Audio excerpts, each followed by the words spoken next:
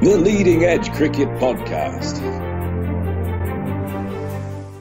Hey guys, welcome back to the Leading Edge Cricket Podcast, episode 21. Today we're going to take a look and break down the fifth and final day's play between New Zealand and England, the last day of the English tour in winter. Can they finally get a win? It's been a long time coming. As well as that, we'll take a look at day 4 of the fourth test between South Africa and Australia, and just how much humiliation are the South African team going to inflict on the Australians in this game. I am Rob, one half of the Leading Edge Cricket Podcast. As always, I am going to say bright and early once again by Rich over in England. How are you? Yeah, hey, how you doing, Rob? I'm not bad, mate. We're good, you're good. You're always bright and early and I'm always grand, so we always know where we stand first thing in the morning. Exactly. Yeah, so, New Zealand, England, mate. What? Did England get a win? Did they? We was looking at this earlier, and we was looking back at the stats to the last time that England got an away victory. He says, looking at his screen, and it's all the way back 2015/16 in South Africa was the last time that England won an away test series. It's embarrassing, isn't it? So, and what was it? And the last overseas test win was October 2016. Just a single test against Chittagong, Bangladesh. Against Bangla. Yeah, it's poor. They were dark days as well. We had Gary Ballance and Ben Duckett in the lineup. So. Whenever there's Gary Ballance in the lineup, I've got the remote in my hand ready to turn it off and walk out. Exactly, yeah. Oh, buddy. So, let's get into this one then. Match drawn. Wow. England had such a great opportunity, didn't they? But just touching on something first, I've heard this morning that apparently it was agreed before the series started in New Zealand by the ECB that there wouldn't be any alteration to the playing hours. Obviously, your clocks have changed. So a 10:30 start is actually an old money 11:30 start. Yeah. It's not clever, is it? No, and that's relevant to when we start digging into it. So, as we say, match drawn. England, a noble effort from the England bowlers. Got New Zealand 8 down, but New Zealand were still 125 runs short at the close when bad light did for them. So, New Zealand take the series 1-0. I think we've got to say a deserved 1-0. Let's run through what's happened today then. So it got off to a lively start, Rob. First ball of the day, Jeetan Ravel, he was sat on 17, and that's how he ended. Half full in leg stump, and there you go. Caught Stoneman, bowled Broad, 17 off 60 balls. So that was him. And you thought that was a pretty good start to the day. Well, it got better. Very next ball, we spoke yesterday about it's key to get Kane Williamson. It is. Well, Broady got him next ball. First ball out, Kane Williamson, caught behind, bowled Broad, golden duck from Kane Williamson. Now, if at this point you're watching, you are saying there is absolutely no doubt in your mind that England will go on and win this test match. Correct. You know, we said yesterday, if Ravel and Latham can hang around and bat for an hour and a half, then England are in trouble. Then it's about Williamson. So you're thinking at least probably 2 sessions between those guys in England are done. Well, no, Ravel's gone. Williamson's gone. So that left Latham, and he was joined by Ross Taylor at the crease. Taylor lasted about another 24 runs until the score was 66 for 3, when he was caught by Cook off Jack Leach for his maiden test wicket. Get in there. Top edge sweep from new Notts boy Ross Taylor. So he was gone for 13 off 23 balls. New Zealand in trouble, I would say, at this point. Yes. Henry Nicholls came in, 13 off 24 balls, and then he was caught. Cook bowled Anderson, full ball, driven, edged, caught by Cook in the slips. So a great morning for England, 91 for 4.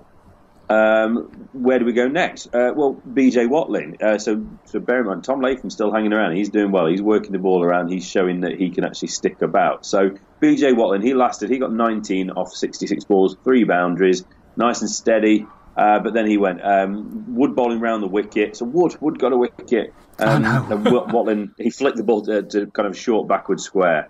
We'll go through the wickets in a bit more detail in a little bit, but that's a Wood wicket, caught Anderson, 19 for Watling. So that was scores at 135 for 5.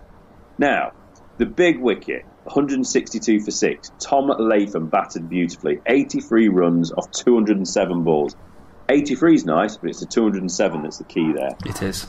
So he's batted really well. I mean, he's batted what's that equivalent of about just almost 35 overs on his own. So that's a fantastic effort for Latham. He was caught Vince, bowled Leach, a second wicket for Leach. Again, big top edge on the sweep, and Vince caught running in. And again, as I keep saying, 162 for 6 down. We must be there. England must be nearly there, Rob. We've got to be nearly there, especially because Tim Southey has got a virus and probably wouldn't have batted. Really? He was... what can be said? Colin de Grandhomme was at the crease and he was joined by Ish Sodhi. This is where New Zealand dug in and did to England what England kind of did to New Zealand a few years ago with Matt Pryor and was it Monty? Yep. Yeah, so Colin de Grandhomme played a relatively un-de Grandhomme-ish innings with a 45 off 97 balls, quite watchful for him anyway. He was caught Leach, bowled Wood for 45, a short one, pulled. Ouch! Not a good way to get out after you've done the hard work. So de Grandhomme went. That's 219 for 7. Okay, Sodhi and Wagner. Now you're definitely thinking England are in now. Well, no, this is not how it worked. Ish Sodhi and Neil Wagner went on to put on a 37-run partnership in 31.2 overs. Heartbreaking. Ish Sodhi finished the day 56 not out, 168 balls. He found the fence 9 times. Wagner is even more impressive. 7 runs off 103 balls, 1 boundary. I didn't see it, but if that boundary wasn't an edge, I'm going to be very disappointed. Have you seen his strike rate? Yes, 6.79. Incredible. Awesome. And the worst thing for Wagner, bless him, he was given out LBW. He reviewed it. I'm not LBW. I hit it. Oh, crap. I got caught a short leg instead. Yeah. Or silly point, sorry. So that, for me, 7 runs, 103 balls is one of the best innings you'll ever see in that situation. Yeah. And probably not good for the paying public. But you know what? Suck it up. Yeah. So we didn't. So Ish Sodhi, he was 56 not out, as was said. I believe Southey just walking to the middle when the umpires and Root finally agreed that was it. Bad light would stop play at just after 6 p.m. local time. Yes. And that was the game. 256 for 8 of 124.4 overs. So England couldn't dismiss New Zealand in 124 overs, which obviously, as you got later on in the innings when people aren't really playing shots, it becomes a bit more tricky. But it's a disappointing one for England. Let's just quickly run through the bowling and then we'll have a chat. So Anderson, 1 for 37 off 26. Broad, 2 for 72 off 24. Wood, 2 for 45 off 22, so at least he got a couple of wickets. Leach, first wicketed innings, 2 for 61 off 32, just under 2 and over. So that was a nice bit of bowling from Leach. I think we've seen something from him in this game. 1 for 28 from 12.4 from Captain Root. Ben Stokes bowled 4 overs, none for 2, and Dawid Malan also threw down 4 overs, none for 9. So, disappointment for England. A really, really pleasing series win for New Zealand. The way they got this draw, I think, is exceptional. I think New Zealand, they play it in the right way anyway. But to do this as well, to show this fight, this character is exceptional. And the pressure was on as well, Rob, wasn't it? I'm sure you'll go into it, but England at points had about 8 men round the bat when Malan and Leach and others were twirling away. So, brilliant effort from New Zealand. Yep, top effort. The first time they've beaten England in New Zealand in a series since 1983. Woo! Yeah, massive. Absolutely massive for the team, massive for Black Caps cricket. And it says a lot about the mental attitude of the players in terms of getting over the line. Colin de Grandhomme can hit the ball as far as anyone in world cricket, but he reined it in. Ishant Sodhi likes to be attacking, reined it in. A couple of the top order will be a bit disappointed with the mode of dismissal. Latham out sweeping, Raval picking out mid-wicket, Nichols nicking off. It wasn't great. And BJ Watling wasn't great when he just flicked the ball to backward square. But the England team, they gave themselves a chance. They came out with everything that an England fan would want to see. Brody was on fire at the start, 2 in 2, and you could feel it. You could feel it coming. But the one thing that kind of stood out to me from this England team versus a la 2005 Ashes England team was the belief. The belief, they looked, as soon as there was a partnership, as soon as de Grandhomme and Sodhi started batting for 25 overs, you could just see the life sucking out of England a little bit. And then when Neil Wagner came out, and Wagner's as mentally strong as anyone there is in the game, you can tell by the way he bowls. It's that piss and vinegar that I like about him. And he had it about his batting as well. He was just strong mentally. And England they looked a team that lacked the belief like they actually would win a game of cricket. And it was hard to see because they started so strong for the first hour, but as soon as they were up against it, they just didn't have plan B, because plan 1.A, or 1.B, let's call it, is to just bowl short. And they've seemed to have adopted that in this match based on everyone doing it against them. And it got a wicket. It got a couple of wickets. It got to Grandhome and it got Watling. But at what cost? You've bowled 40 overs of short stuff.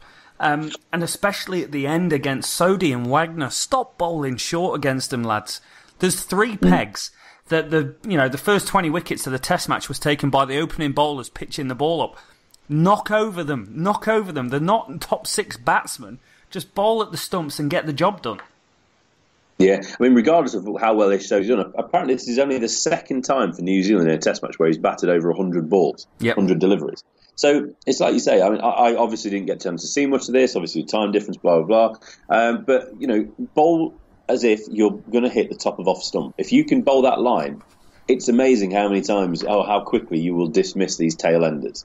But if you try and bowl short, if you try and bowl all the rest of it, what you're trying to do, these variations, they tend to be expecting the unexpected, don't they? Yeah. If you just say, right, I'm better than you, I'm going to bowl an off stump line, I'm going to hit the off stump, or I'm going to hit the sticks, or I'm going to get you LBW, or whatever it might be. 9 times out of 10, you feel like the bowler will come out on top. Yeah. But obviously, it doesn't sound like England have kind of stayed with that.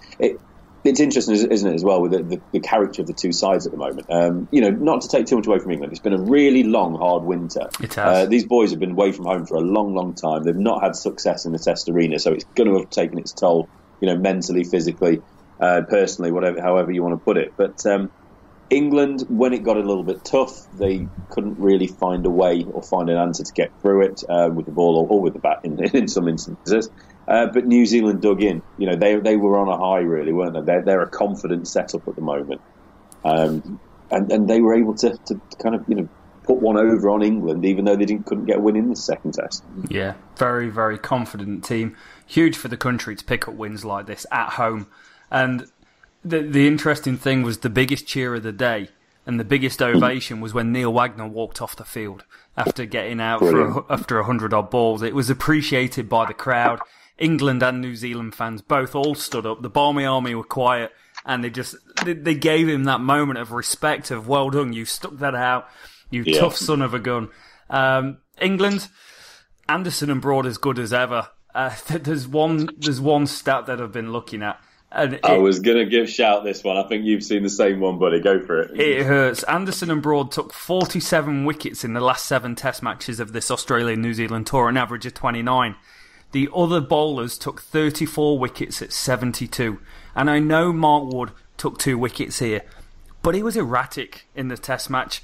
There's a glimmer of hope that he could be something more, but just bowling short tactic is not going to work on a constant level, and I think we may have something in Leach as well. So there is a ray of hope, but as an overall 7 games of the winter, it's a very disappointing display by the England bowlers. Yeah, definitely. I mean, taking them one by one, not every single one that's thrown a ball down, but just the main guys. Jimmy Anderson is ageless, it would appear. He's 35 now. He doesn't seem to have any sign that he's slowing down. He looks as fit as you could possibly imagine a quick bowler to be. Touch wood, don't want to curse him, but he doesn't seem to pick up injuries. He can keep going. He should still be around for the next year or two, so we don't have to worry too much, hopefully, about Jimmy. Broady had a real tough one in Australia, but he went away, he came back to England, he got in the nets at Trent Bridge, and he's grafted. He's worked on his game, and he's come back really strong in this series against New Zealand, and he's bowled really, really well. Took wickets in at key times, took numbers of wickets, and also got good players out. He's done well. Leach, I think there's enough. Even in the first innings, there was enough there to say, do you know what, this lad's got something. We spoke about it pre this series. There's been too many players over the years that have come in, spinners that have come in, who don't look like they're ready for Test cricket, or they don't look like they've got the temperament for Test cricket. They've come in. We spoke about the young lad Kerrigan, who we don't really know much about anymore from Lancashire. Mason Crane is only a young fella who'll come back, but he didn't look like, he was bowling full tosses, he was bowling half pitch, half trackers, wasn't he? Leach has come in, he showed control, he showed some grit with the bat as well. So I think you've got your three bowlers there, haven't you? Yeah. But where do you go next? That is the question. We've seen Curran, we've seen Woakes, we've seen Overton. Ball, it seemed everything was Ball's fault. He played one test match in Brisbane and that was it. He didn't play again the whole winter, which was bizarre to say the least. Yeah. We've seen too many players used, and now Wood as well. I don't think the answer lies as that third seamer in what we've already seen. Woakes will probably do well in the English summer. But going forward long term, I don't see the answer in any of those players that they've picked over this winter. I think you're going to have to go back to county. And we'll speak about it in the batting in a second. But if I'm a young county batsman or if I'm a young county quick, I am going to absolutely hit the ground running. Because I know if I do, there's a damn good chance I'm going to get a call up for that first test match against Pakistan in the summer. Yeah. And then if I can keep my place for those couple, I'm playing India when they come across. Yeah. There's opportunities. There's at least one bowling slot. And there's probably 2 or 3 batting slots that they've got huge question marks over. Yeah, they do. They definitely do. And like you said, Brody went away, worked hard, came back, 11 wickets at an average of 18.5 by the end of this New Zealand series from the 2 test matches that he played in. Jimmy Anderson, 8 wickets at 25, and Anderson had just an incredible winter. He stood head and shoulders above anything else, 25 wickets. Brody. I've just got to quickly say about Jimmy, mate. Those stats do not do him justice. The amount of times he beat the bat, that does not do him justice at all. Sorry, carry on. No, Brody 22 wickets on the winter, but Brody had 11 in this series, so just 11 in the Ashes. That's why you're struggling. But only Woakes reached double figures out of everyone else. And you say there's 140 wickets up for grabs across 7 Test matches. 2 players have got 20 wickets. And only one other player got 10 wickets. It's a real shoddy performance, shoddy winter by England, and I do hope they find a fix. The interesting thing about this New Zealand series is there's almost as many questions as what there are answers because people have just given a bit. Like, take James Vince. Let's look at the batting. James Vince, 2 innings, 94 runs, an average of 47, and a very well-made 76. But still getting out in the same way, still making the same mistakes. Don't know if he's up to batting at 3. I maybe wouldn't mind seeing him in an England shirt at number 5 in the start of the summer. He's definitely not number 3. Stoneman, 4 innings, 160 runs, an average of 40. So every innings he's getting in, but he's not gone past 60. And like we said last time, in his career, 10, 11, 12 test matches, he's not progressed past 60. So he's got the ability to make a bit of a start, but lacking the mental participation for the game to keep going. It's a difficult one to swallow. And then I can't even look at Alistair Cook's stats when he averages 5.75 in a series. Yeah, it is. We just need to put that one out there. Just forget about it almost, don't we? And Alistair Cook, we used the comment about the going away in the county season. Alistair Cook's number one. He needs to get home. He needs to get rest up. Like we said last time. Go and play with your tractor on your farm, do whatever you need to do to relax, and then he needs to graft. He needs to get his head down in nets, and he needs to work on overcoming whatever this little niggle of technique keeps getting him out. I mean, there is a 244 not out in amongst this nonsense of garbage run that he's been on. That he's still a class player. You don't score 244 not out in a test match, especially not one in Australia, unless you have got something. And we know how good Alistair Cook is. I love that fella. But he's got to graft, he's got to go away, and he's got to stop being a question mark. He's got to come back strong in this English summer, and he's got to score some runs. Vince, I would agree with you. If they're going to persevere with Vince, because I don't think we can change 3 batsmen here. I'm not saying Milan needs to go. I think he deserves to start the summer against Pakistan. But you've got Stoneman and Vince at the very least. I don't really want to see both of them play in that first test match of the summer. I want a young player to have come in and scored runs at the start of the county season and looked the part. We mentioned maybe a Nick Gubbins, somebody like that from Middlesex. There are others out there. We'll discuss it pre-Pakistan. But Vince, maybe you can put him down to 5. But then it comes back to the same question. Who's at 3? Is it Root? Root didn't want to play 3. So, okay, is it Milan? Is Milan then suited to bat at number 3? He gets himself out when he gets going, doesn't he? Like Stoneman, like Vince. Yeah. It's a big problem. So taking away from the negatives, I think one thing we should do is put some praise on the people that's had a really good New Zealand tour. And the ones that come up to me that's stepped up, Johnny Bairstow, he made that superb 100, averaged 40 on the series, 160 runs. Actually, the top run scorer is 160 runs, so fair play to him. Stoneman in second with 161 runs, but it's what Stoneman didn't do that's going to overshadow him. And there's no one else from the batting that makes me go, that's a decent series. But then with the ball, you've got Brody, Anderson, great potential with Leach. And Leach was better in the second innings. We said in the podcast the other day, I'd like to see him bowl full. And I'd like to see him bowl straight and have a man under the lid either side. And that's what England did, and it forced the sweep out the opposition and created 2 wickets. So those 3 bowlers have come out shining. Bairstow's had a really, really good back end of the winter. One day he was great. Test matches was great. But like we said, there's a hell of a lot of questions to go into the next series. Yeah, definitely. And that's the thing. I don't want to be overcritical here. You know, Stoneman and Vince have scored runs in this series. In isolation in New Zealand. Let's forget about that first innings in Auckland, the 58 all out. But they have scored runs. You know, they are. But the question is, with the body of work that's come before, can either of them show that they can and they have the ability to actually go on and score more than a 50 in a Test match? And it's not like they're scoring 50 every innings. Let's get that straight for a start. You know, it's can they go on? And again, it might be that we see exactly the same top order against Pakistan and England. And if they go on and make big scores, maybe this is what they need. They just need to something to open the tap, and then it will flow. But we need to see that they're learning as well. You know, Vince is very. You know, we spoke about it too many times. He gets out in the same way too often. You know, he's got to show change there. So I just want to credit New Zealand as well, though. They've been exceptional. De Grandhomme in the first game. Kane Williams is just a class act. Anyway, Latham has showed something as well in this game. They're showing that they've got a good side. Watlin's come in and done well. De Grandhomme had a really good all-round performance in this in the second test. Tim Southey, man of the match performance with bat and ball. We know about Trent Boult. We know about Tim Southey. Wagner's got something. You've got Sodhi, but when you haven't got Sodhi, you had the young Astle lad, Todd Astle. Then you've got Mitch Santner coming back, so they've got options with the spin. You know, the only question marks for me really, Jeetan Ravel's not taking his opportunity at the top of the order.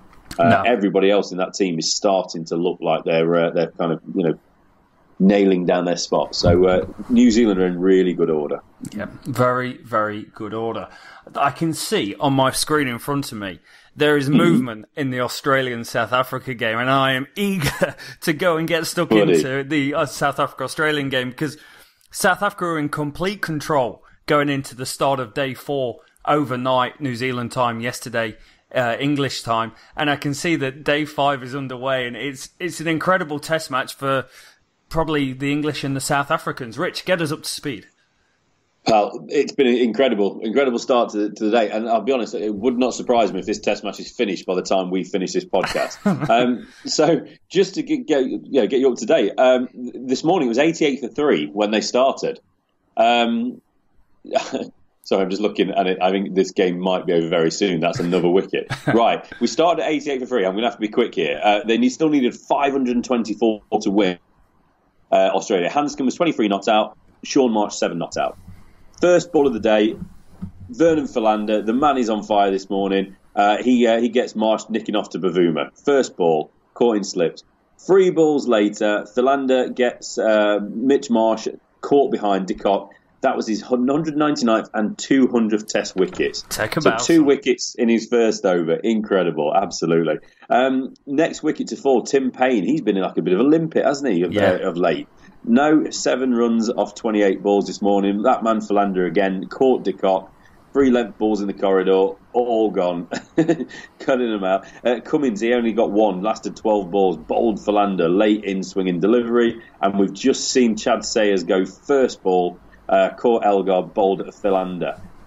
So Vernon Philander is 100 for 9. Vernon Philander is now on 6 for 12 off 10.2. Rabada at the other end is none for 16, and we have the chance of a hat-trick to win the game for South Africa. So just getting us up to date, yesterday the day started 134 for 3 for South Africa. South Africa then went on to post a fantastic 344 for 6 to set Australia over 600. Now the reason for that was they've got some question marks of injuries for some of these bowlers, Morning Morkel, side strain, etc. But what a day. Just going through it, Elgar got 81 in the end. He was dismissed by Lyon Court Marsh. Not very helpful, is it? I assume that's Shaun Marsh. Then Faf du Plessis, he went on. He was unbeaten overnight. He went on to record 120 before he was caught Hanscom bowled Cummins. 18 boundaries, 2 sixes. Quinton de Kock, he only got four balls. LBW bowled Cummins, and Temba Bavuma was 35 not out of 40, and Vernon Philander, that man, 33 off 49. 4 for 58 for Pat Cummins and 2 for 116 for Lyon, the only interest with the ball. And then we went to Australia, didn't we? And they're now 100 for 9, and Philander's waiting to run in for his hat-trick ball. So let's see if we can wrap it up on this podcast. Yeah, are you going to give us... Balls, on the stumps, but just patted back by Josh Hazlewood. Sorry, yes, I was going to try and give you a live go there. Philander's had a great game. That's 9 wickets for... Let me just work it out. 9 wickets for 46 runs in the game off 28 overs. Strike rate. Just incredible. Plus, he got runs. He scored about 50 runs in the game as well. So he's having a proper game. When I woke up this morning and I saw this score where South Africa went on, got 344 for 6 declared, and Australia needed 612 to win, I didn't take that as they're trying to rest the bowlers, which is a genuine reason. Morkel's picked up a bit of a side strain, etc. I took it as taking exactly what the Australians have done to teams for years. And when they're on top like this, they don't want to finish it in 3 days, 4 days. They want to humiliate you. The last time that Australia are going to be in South Africa, a long time, and they're going to lose by 500 runs. I'd love to know. If you know, comment below. The last time that Australia lost by 500 runs in a test match. I guarantee you it is not in the last 30 years. It's just been incredible this morning, mate. As we've been recording, I've had it on in the background, and it's just incredible. Just a couple of the wickets just worth mentioning. I was trying to rattle through quick so I could try and commentate live, if you like, on the hat-trick ball, but that wasn't to be. Pat Cummins, his dismissal, that was an unfortunate one. He's tried to shoulder arms. He has shouldered arms. He's tried to leave the ball alone, thinking that's the right thing to do, and the ball's just nipped back a little bit and took his off stump. Yeah. Peter Hanscom's my favourite dismissal of the day. Another bowled Philander, a carbon copy of his first innings dismissal, where he pretended, was he going to leave it? Was he not? It was a late decision, indecisive leave. He started lifting the bat up to leave, and he got a little bit of a late inside edge that knocked off his leg stump. Hilarious. I don't know what makes it so funny when Hanscom gets out like that, but he's done it twice. I think it's that just horrific technique that he's got pre-delivery. Yeah. So that kind of makes me happy to see him bugger up like that.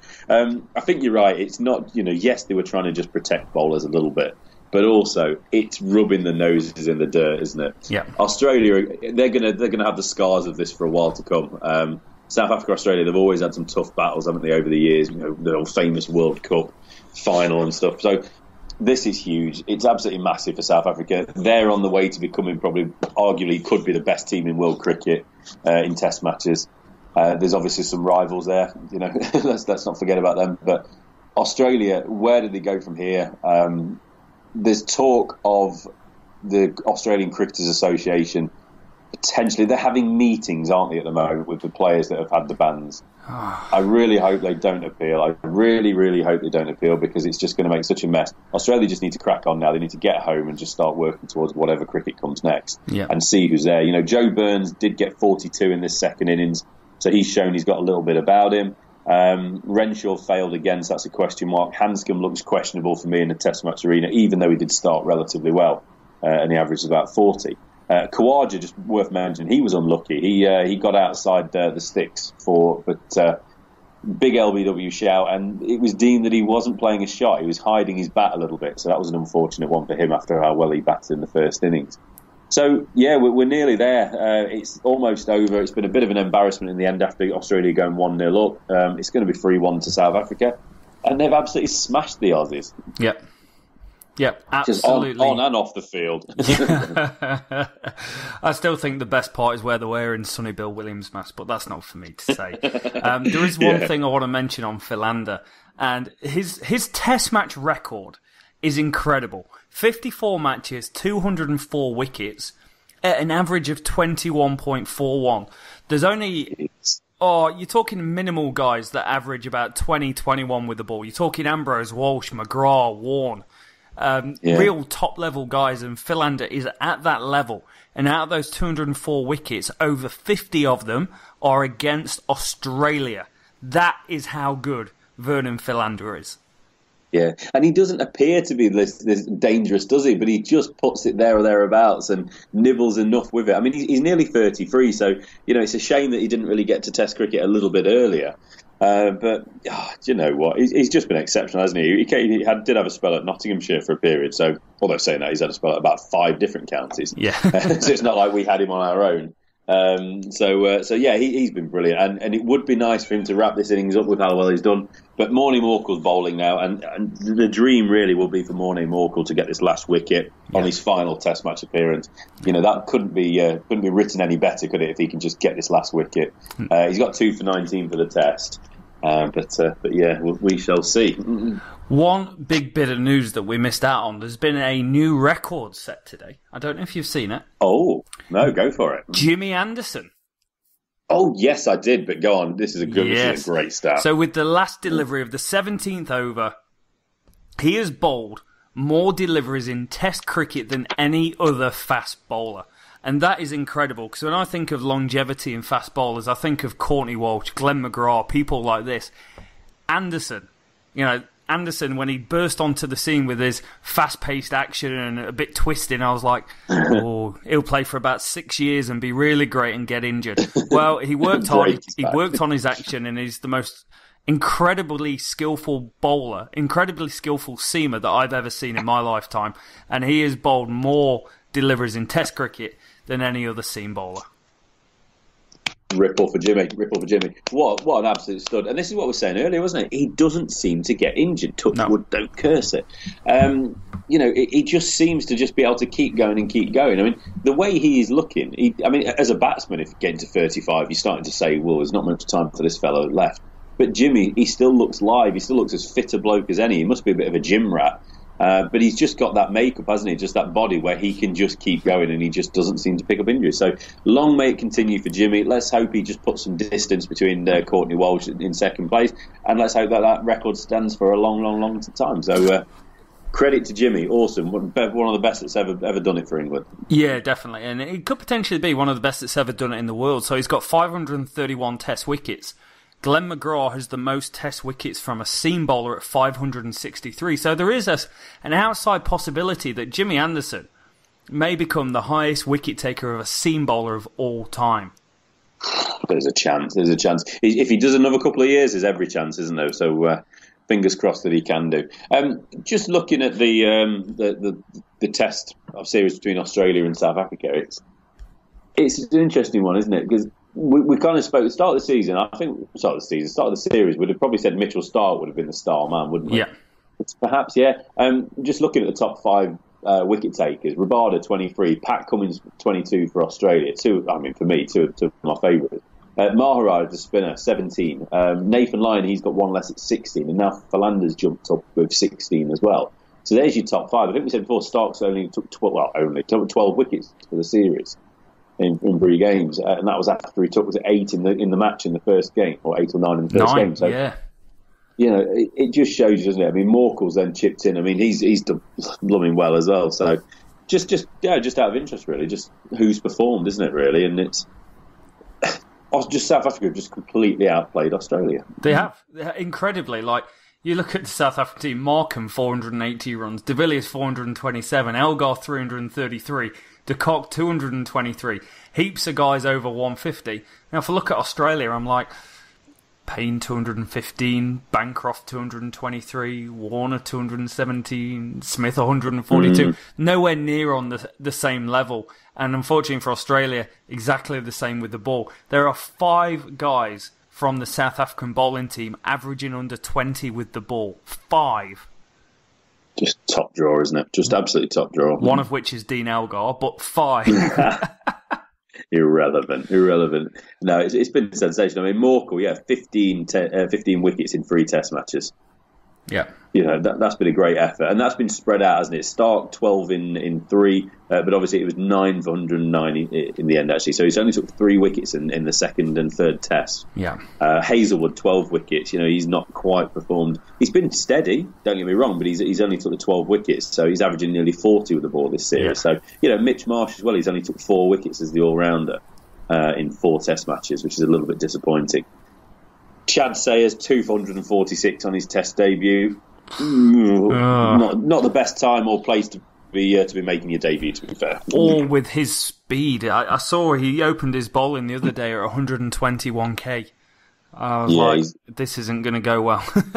No, it's very Curran, isn't it? Tom Cummins-esque. Yeah. From when he was bowling in Australia, which I didn't understand why he was being used. Going back to what we said earlier, about just briefly touching on England, Overton played. Then when Overton was injured, it was an ideal opportunity to bring ball back in, to be able to, a nice tall bowler who hits the deck, bowls good length, good pace.